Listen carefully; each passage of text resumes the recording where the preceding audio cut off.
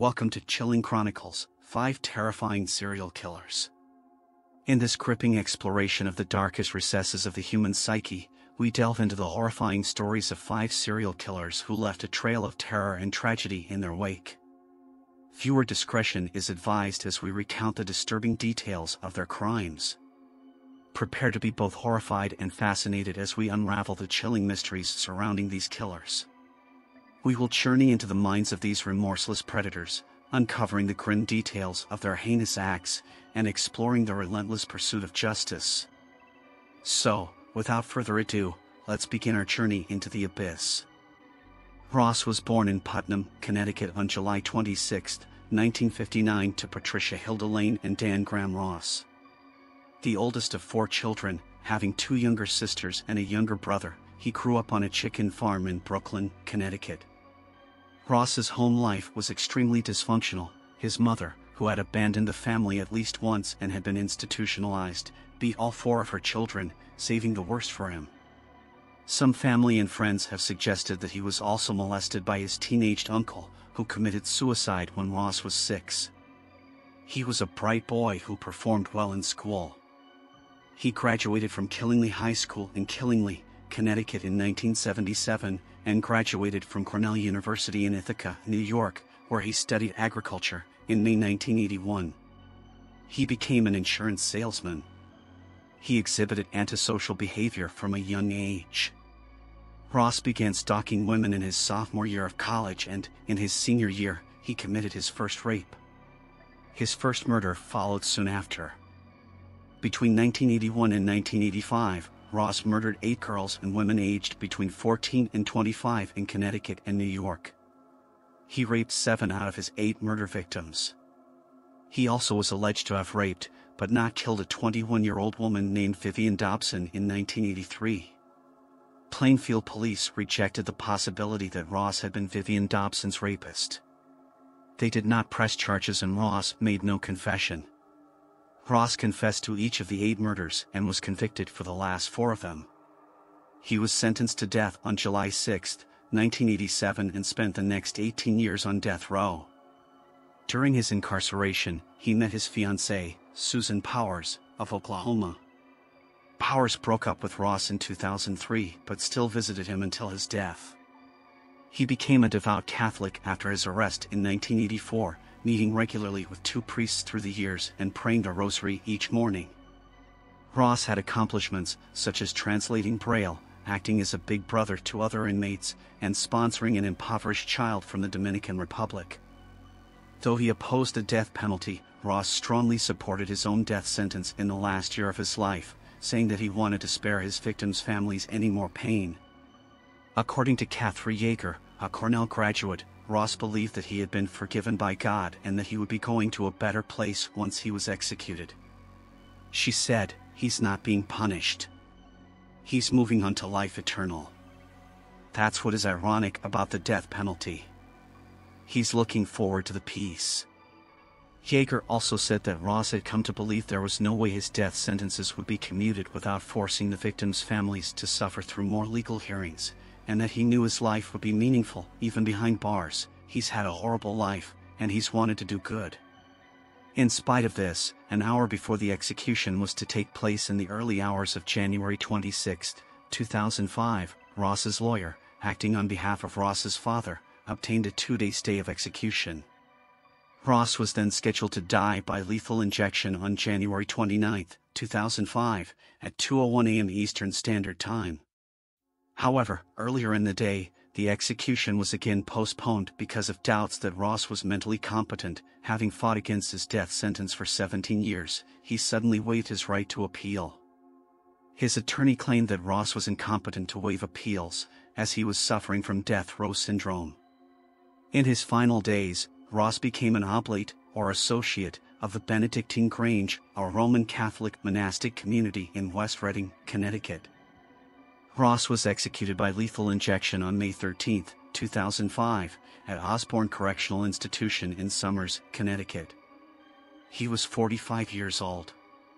Ross did not request a special last meal before facing his execution, thereby dining on the regular prison meal of the day, turkey a la king with rice, mixed vegetables, white bread, fruit, and a beverage.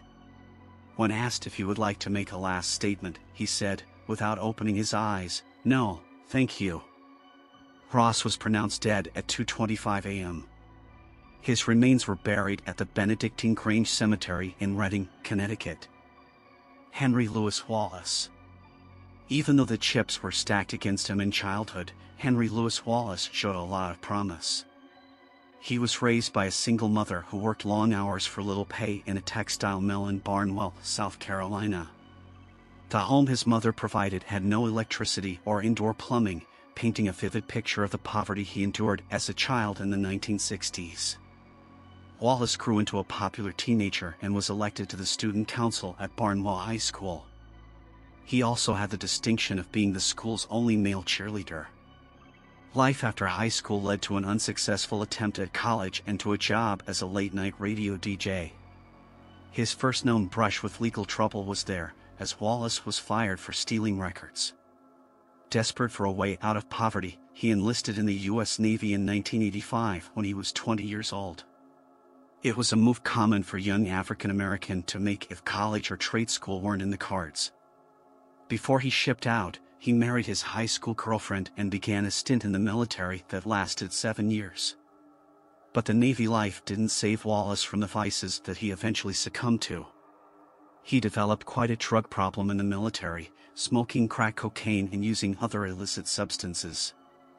Wallace turned to petty theft and burglary while still an enlisted man, which ended up costing him his role in the Navy. After he was caught burglarizing a business, the military bid him farewell.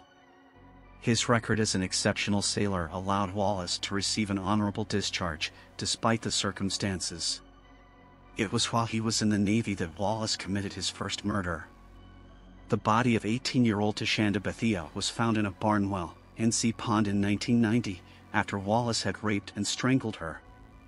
His developing drug addiction and his inability to keep consistent employment led to the deterioration of his marriage. He and his wife divorced soon after his Navy discharge. Wallace was still bouncing from job to job in May 1992 when he picked up Sharon Nance, a sex worker in Charlotte. After she demanded money from him for services rendered, he beat her to death and dumped her body next to nearby railroad tracks. Less than a month later, Wallace killed his third victim. This time, it was someone that he was acquainted with. Wallace had been dating a woman named Sadie McKnight, who shared an apartment with a fast food worker that Wallace would make his next victim. Caroline Love had just gotten off work and returned to her apartment when she was greeted by Wallace.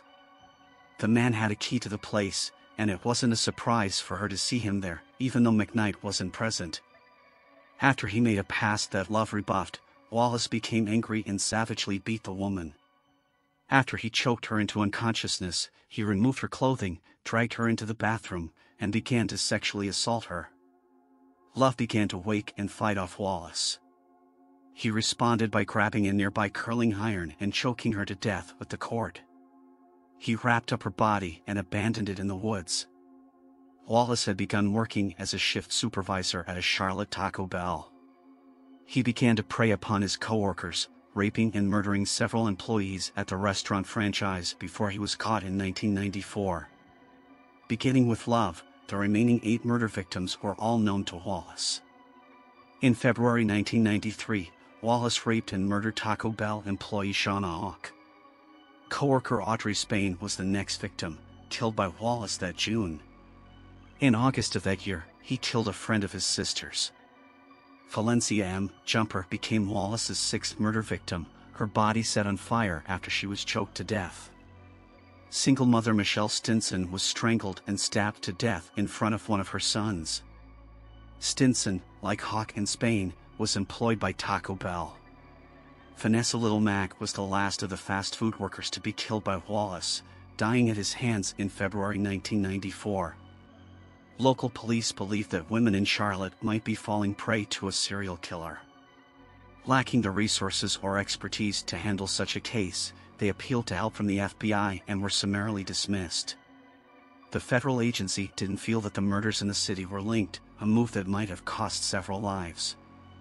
And Wallace wasn't finished with his killing spree. In March, he attacked and killed a co-worker of his girlfriend, a Bojangles employee named Betty Jean Baucom. He robbed her apartment when he was finished choking her to death and stole her car. That same night, Wallace murdered Brandy June Henderson. Henderson and her boyfriend lived in the same apartment building as Baucom, and Wallace knew that the young mother would be alone that night. Wallace raped and murdered her, then set his sights on her infant son. He choked the baby, but he miraculously survived the attack. Days later, Wallace struck at the apartment complex again, this time stabbing and strangling Deborah Ann Slaughter. She was his last victim. Wallace had a lengthy police record at this point, stemming from his problems with petty theft and burglary. Baucom's car was discovered, and even though Wallace did a great job wiping his prints from its interior, he overlooked a handprint that he made on the trunk. This sealed Wallace's fate when he was arrested and prompted him to make a chilling confession. He told police that he had killed not only Baucom, but 10 other women. His crack addiction had gotten so out of hand that he was always finding himself desperate for money, and he raped and robbed his victims to get it. These admissions did nothing to spare him from the death penalty, however. He was found guilty and given 9 death sentences. He is currently awaiting an execution date in a North Carolina prison. Some Charlotte community members criticized law enforcement's handling of the investigation, citing racial and socioeconomic inequities that kept police from properly conducting the murder cases. As all of Wallace's victims were black women, there have been opinions shared that blame indifference by police for the amount of time it took to finally arrest Wallace. The father of one of Wallace's victims came forward and stated to the press that the girls just weren't important to the police. They didn't live in a iron district. They weren't famous or known. They worked in fast food joints. And they didn't have blonde hair and blue eyes. To be sure, Wallace didn't fit the description of a serial killer as they were perceived to be 30 years ago. He was black, and serial killers were thought to have their hobbies cornered by white males. There was also a belief that serial killers mostly killed randomly and avoided murdering those that they knew, another erroneous thought. But a more thorough investigation of the murders should have shown strong links between the victims themselves, particularly the fact that 4 of them used to fill taco and burrito shells alongside Wallace at a Charlotte Taco Bell. Leonard Lake and Charles Ng. Charles Ng was apprehended on June 2, 1985, for trying to steal a vise from a hardware store in San Francisco. What should have been a routine arrest turned out to be anything but ordinary. While the authorities were taking Ng into custody, his associate, Leonard Lake, arrived to pay for the stolen item. However, as the police soon discovered, Lake was involved in far more heinous offenses than petty theft. Following the arrest, an investigation revealed the horrifying truth that Leonard Lake, along with his partner Charles Ng, had been silently and savagely torturing about 25 individuals in a secluded cabin in Calaveras County for 2 years, and this was just the tip of the iceberg. Leonard Lake experienced a troubled state of mind in 1971, long before he crossed paths with Charles Ng. At that time, he had recently been discharged from the U.S. Marine Corps after completing 2 tours of duty in the Vietnam War. During his last deployment, he experienced a mental breakdown and was subsequently diagnosed with a schizoid personality disorder. However, signs of this disorder had been evident in Lake for years, though it was only diagnosed after his military service. Even during his childhood, people who interacted with Lake sensed that there was something amiss about him. Leonard Lake was born in 1945, and while he was considered a bright child, that was the only praise he received. When his parents divorced when he was 6 years old, he and his siblings went to live with their grandmother. While his grandmother initially provided support for the children during their parents' separation, it appeared that she may have also played a role in the development of Lake's disturbed personality. When Lake was found forcing his sisters to pose nude for photographs, his grandmother looked the other way. When he became obsessed with pornography and started extorting his sisters to perform sexual acts, she didn't lift a finger. And, when Lake was found killing mice and other small animals and dissolving them in acid, she again did nothing. By some accounts, his grandmother even encouraged his nude photography. The absence of discipline or consequences for his behavior provided Leonard Lake with free rein. Without anything to restrain his psychotic tendencies, they only intensified, culminating in his later heinous actions. After Leonard Lake completed his high school education at Balboa High School in San Francisco in 1964, he joined the United States Marine Corps. As we already know, his 2 tours of duty in Vietnam culminated in a delusional breakdown, according to Army medical technicians. Consequently, he was honorably discharged and returned home. During this period, Leonard Lake stumbled upon a hippie commune located near San Francisco. He abandoned his studies at San Jose State University after only 1 semester to embrace the emerging free-love culture that was gradually permeating the west coast of America. By 1975, it appeared that Leonard Lake had left his troubled past behind. He settled down in a hippie commune after marrying a woman he met there. However, his wife soon discovered his unsavory interests. She learned that he was involved in the production and participation of homemade, amateur pornography films, leading to the dissolution of their marriage and Lake's departure from the commune. Lake had a brief stint in prison in 1980 for car theft, but he managed to move on to Greenfield Ranch, another hippie community in Northern California that focused on self-sufficiency. It was there that he met Clara Lynn Balish, whom he affectionately called Cricket, and married her after meeting her at a Renaissance fair. In contrast to Lake's first wife, Balish was accepting of his private interests, including his involvement in amateur pornography. Unlike Lake's first wife, who divorced him after discovering his proclivities, Balish not only accepted them but also offered to participate in his films. Lake spent the next 8 years living on the ranch with his wife, indulging in his dark desires. However, it soon became clear that his amateur home videos were no longer enough to satisfy him. In 1983, Lake began to pursue even more sadistic fantasies. Leonard Lake, whether due to his schizoid personality disorder or the mounting paranoia that many Americans felt about nuclear war at the time, started to believe that a nuclear holocaust was imminent. He came up with a plan to build a survivalist bunker to survive the disaster, but the owner of Greenfield Ranch put a stop to it and made him find another location. Fortunately, Lake learned that his wife's family owned a cabin in the woods, which they were willing to rent to him.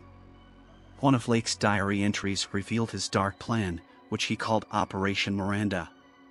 He wrote that in 1983, he intended to restart in Humboldt County and turn his bunker into a place where he could act out his sexual fantasies, protect himself and his possessions, and have some limited protection from nuclear fallout. It is speculated that soon after relocating to the cabin, Lake extended an invitation to his younger brother Donald and his friend Charles Gooner, who had served as the best man at his wedding to Balish. Whether they entered the dungeon voluntarily is unknown, but it was evident that they were murdered there. Lake then took their cash and identification and assumed the identity of Charles Gooner. Leonard Lake's desires were not satisfied by the deaths of his brother and friend. In 1981, he placed an advertisement in a Wargamers magazine seeking a potential victim. However, instead of a victim, he found an accomplice in Charles Ng's life path closely mirrored that of Lake, despite being 15 years younger. Ng's childhood was marred by kleptomania, which made him infamous in his Hong Kong hometown. After being expelled from a British boarding school for stealing from his peers, he enrolled at the College of Notre Dame in California. Similar to Lake, Ng only lasted 1 semester in college. He was involved in a hit-and-run accident and joined the Marine Corps to avoid prosecution. However, his manic tendencies led to his dishonorable discharge in 1984 for desertion. It is unclear whether Lake had intended for Ng to be his next victim or if he had recognized similar psychotic tendencies in him as he had in himself, but Lake invited Ng to live with him at the Balish cabin in the woods. Lake's prisoners were required to abide by a set of rules that included statements like "I must always be prepared to serve my master" and "I must remain silent while locked in my cell." Lake and Ng embarked on a killing spree that lasted over a year, during which they abducted, tortured, and murdered multiple victims.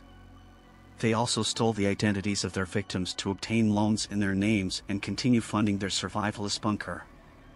However, their past history of kleptomania and identity theft eventually caught up with them. Between 1983 and 1985, Leonard Lake and Charles Ng engaged in a heinous killing spree, abducting, torturing, and sexually assaulting at least 8 to 25 victims, predominantly women, in their survivalist bunker. It's believed that they were preparing for a future nuclear holocaust and sought to repopulate the Earth with their victims. The exact number of their victims remains uncertain, as only 12 sets of remains were discovered on their property. However, police discovered a collection of charred human bone fragments weighing 45 pounds, leading them to believe there could be many more victims yet to be identified. Leonard Lake and Charles Ng confined their male and female victims in a cinderblock bunker measuring 6.5 by 3.5 feet, which contained only a bucket and toilet paper. The bunker was equipped with a one-way mirror. After murdering their victims, Lake would dismember and dispose of their bodies using a method he learned in his childhood, dissolving them in different chemicals and acids. They then scattered the remaining body parts throughout the cabin's grounds. Leonard Lake and Charles Ng were responsible for the murder of several people, including Robin Stapley, Paul Costner, Harvey and Deborah Dubbs, and multiple local children. Lake's belongings contained videotapes of the two men torturing and raping their victims. In some cases, the partners were forced to watch their wives being sexually assaulted before being killed. One victim, Deborah or Debbie Dubbs, was so violently sexually assaulted on tape that she could not have survived the ordeal. The men hogtied various women, forced them into oral sex and orgies, or put in leg irons. The sex captives were aged anywhere between 12 and 20-something, and only 6 of the women featured in these home movies were later found alive. 15 of them remain missing. A former cellmate of Charles Ng claimed that the serial killer boasted about using a power drill and pliers to sexually torture and disfigure women. Ng reportedly used the pliers to tear off nipples, inserted a power drill attachment into their vaginas, inserted rods into their anuses, and used vice grips to break their knuckles. The killers did not seem to have a specific preference for victims besides their shared desire to torture women.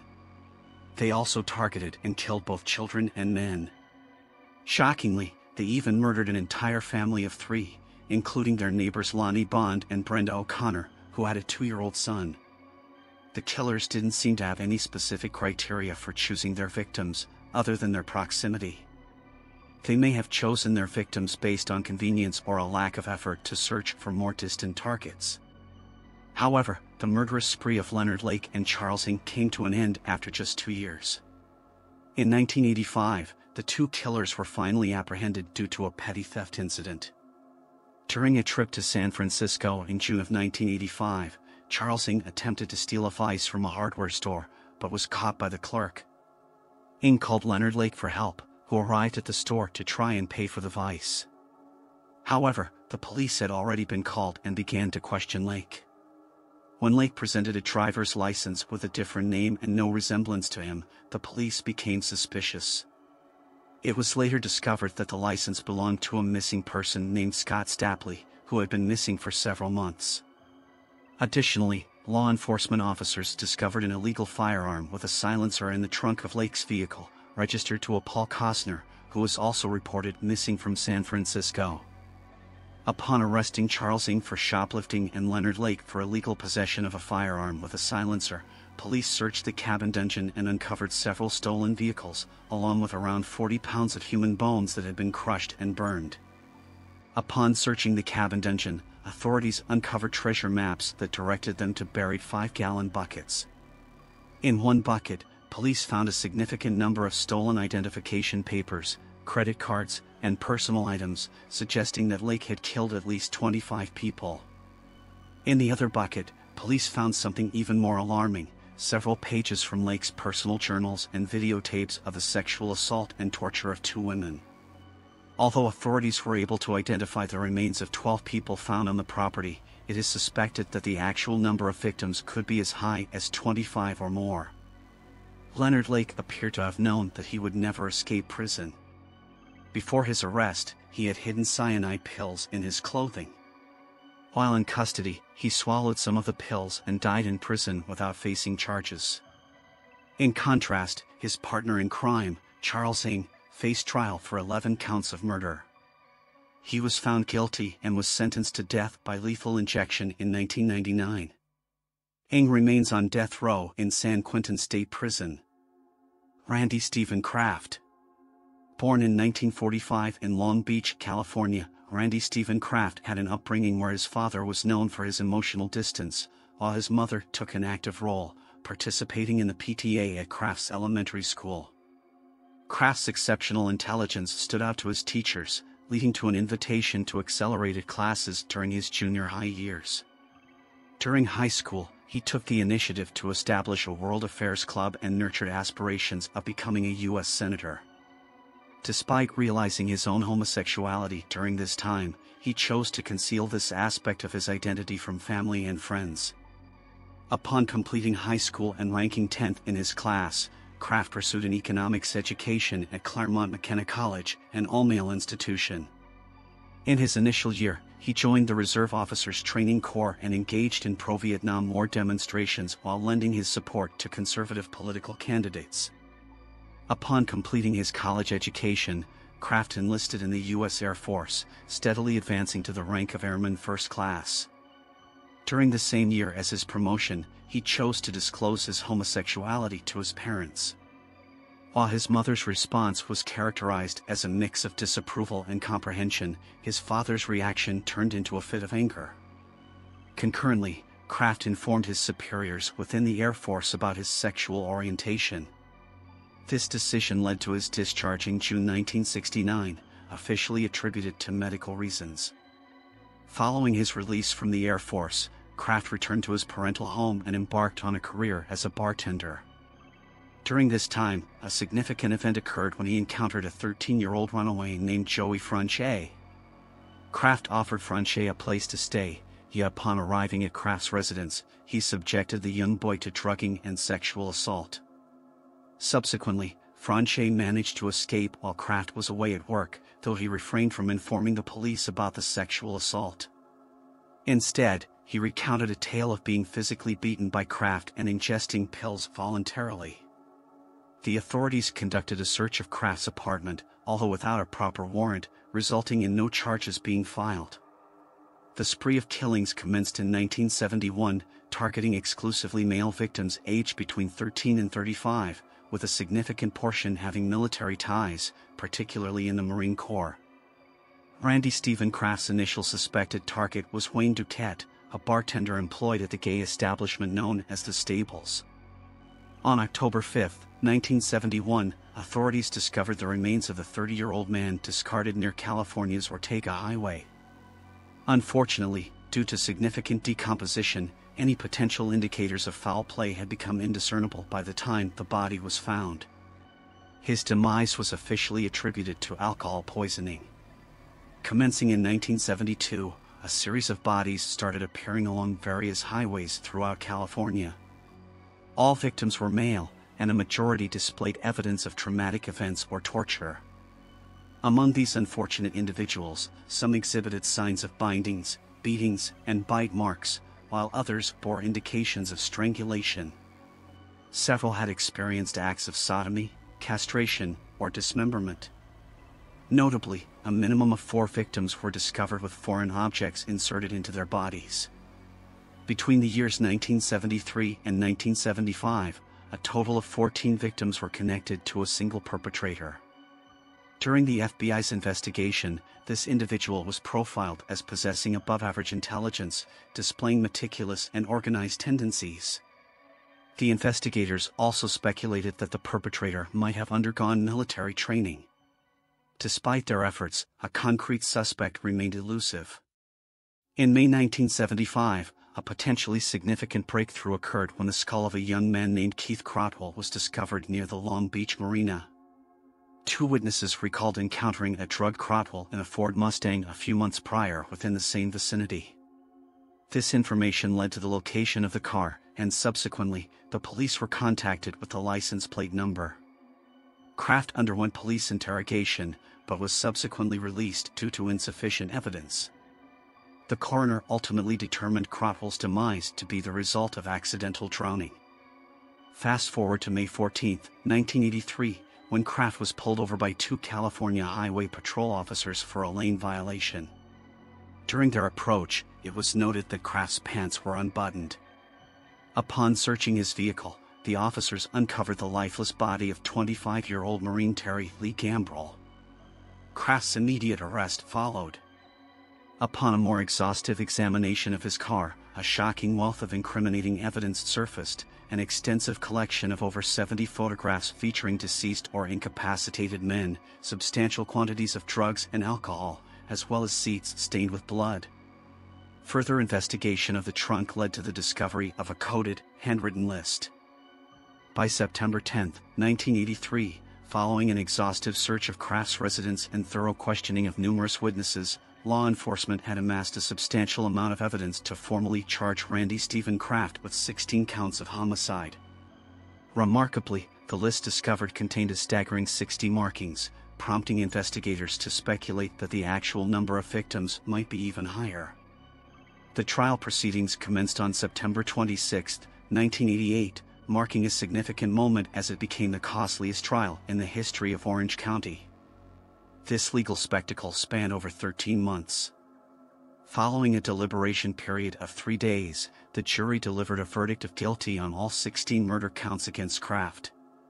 His sentencing was pronounced on November 29, 1989, resulting in the imposition of the death penalty. Presently, Randy Stephen Kraft occupies a cell on death row within California's San Quentin State Prison. Despite his conviction, he maintains his assertion of innocence. Nathaniel Bar-Jonah, originally named David Paul Brown, was born in Worcester, Massachusetts in 1957. Disturbing signs of his abnormal behavior manifested early in his life.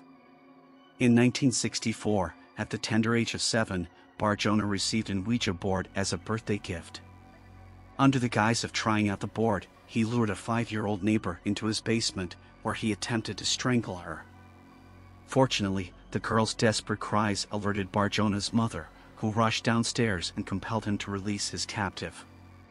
Bar-Jonah's mother likely assumed that her son's actions were those of a child who didn't fully comprehend the gravity of his actions, and thus, the incident went unresolved. However, in 1970, he repeated his disturbing behavior. Under the pretense of sledding, he enticed a 6-year-old neighbor into a secluded area and subjected the child to sexual assault. This disturbing pattern of behavior continued to haunt Nathaniel Bar-Jonah as he grew older. As he matured, he developed a more elaborate modus operandi for gaining access to his victims. In 1975, Bar-Jonah posed as a police officer to approach an 8-year-old boy en route to school. Deceptively claiming authority, he lured the child into his car, where he subjected the boy to sexual assault and attempted strangulation. Fortuitously, a vigilant neighbor, peering out of their window, bore witness to the boy's abduction and promptly alerted the police. Bar-Jonah found himself apprehended, but the legal outcome was surprisingly lenient, resulting in a mere 1-year probationary sentence. This mild punishment, rather than deterring Bar-Jonah, seemed to embolden him. 3 years later, he embarked on another horrifying episode, abducting 2 boys from a movie theater by impersonating a police officer and falsely claiming they were under arrest. After handcuffing his victims, he transported them to an isolated location where he subjected them to molestation. In a desperate bid to silence a potential witness, Bar-Jonah initiated strangulation on one of the children. Convinced that the boy had perished, he placed the other victim in the trunk of his vehicle and drove away. Remarkably, the supposedly deceased boy survived the attack and sought help, leading to Bar-Jonah's eventual discovery by the police, with the second victim still confined in his trunk. This time, the charges against Bar-Jonah escalated to attempted murder, resulting in a sentencing of 18 to 20 years in prison. During his incarceration, Bar-Jonah engaged in sessions with a psychiatrist. The chilling revelations of his fantasies, which revolved around the gruesome acts of murdering, dissecting, and even consuming children, compelled the psychiatrist to recommend his transfer to a mental hospital. However, in 1991, a puzzling turn of events occurred when a judge concurred with psychiatric assessments that, for some reason, did not classify Bar-Jonah as a dangerous threat. In a bewildering decision, the judge granted Bar-Jonah probation under the condition that he relocate to Montana to reside with his mother, though it was strongly recommended that he seek psychiatric assistance. Merely days after his release, Bar-Jonah targeted a 7-year-old boy who was seated in a parked car. He forcibly entered the vehicle and attempted to suffocate the child by sitting atop him. Fortunately, the boy's mother intervened, thwarting Bar-Jonah's actions and resulting in his swift arrest. Remarkably, after his apprehension, there was a conspicuous absence of communication between Massachusetts court authorities and Montana probation officers, despite Bar-Jonah's rapid flight to Montana. This oversight allowed him to assimilate into the local community. Concurrently, he changed his name from David Brown to Nathaniel Benjamin Levi Bar-Jonah, offering varying claims about his Jewish identity, leaving the actual truth shrouded in uncertainty. Despite the name alteration, little about his character appeared to change. In 1996, a troubling incident unfolded when Zachary Ramsey mysteriously disappeared while en route to school. Concerned for their child, his parents promptly filed a missing person report. However, the local police department, unaccustomed to handling such cases, struggled to make headway in the investigation. With scant leads to pursue, the case eventually grew cold. During this unsettling period, Nathaniel Bar-Jonah resided in a nearby apartment complex. In a disturbing and covert manner, he lured young boys from the vicinity into his apartment, subjecting them to sexual assaults. Shockingly, he had even rigged a pulley system from the ceiling, utilizing it to suspend at least one victim by the neck. These heinous crimes remained concealed for several years, shrouded in secrecy. It wasn't until one observant woman noticed a troubling change in her child's behavior, a sudden withdrawal and anger following interactions with Bar-Jonah. However, the inconceivable notion that child molestation could occur in Great Falls prevented any significant suspicion from emerging.